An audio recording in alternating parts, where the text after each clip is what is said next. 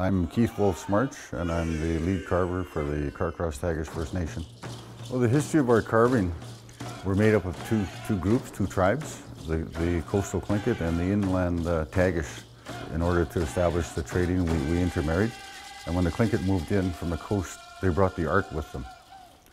So now that we're intermarried, we call ourselves inland Tlingit. And so now we have the art. The history pole at the Carcross Commons is kind of like a contemporary, modern version of our trading history and some of our stories.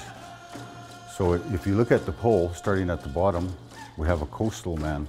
And he represents the coastal Tlingit that came in to trade with us.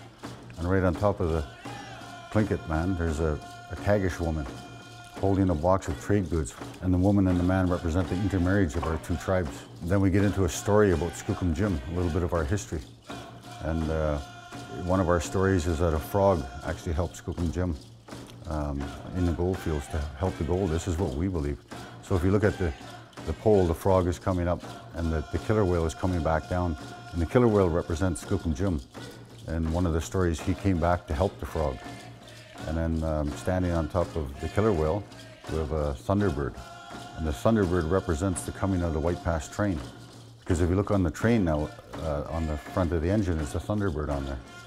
And then on top of the thunderbird, we have a copper shield. And the copper shield represents spiritual wealth for the future. Totem pole raising is a huge ceremony. And as tradition goes, that once we're done carving the pole, the carvers don't help anymore. So it was the people that came, and it was actually like 80 men came and carried the pole into its place. And then when we raise it, the carvers, my son and I, and my grandson helped also, we did a carver's dance.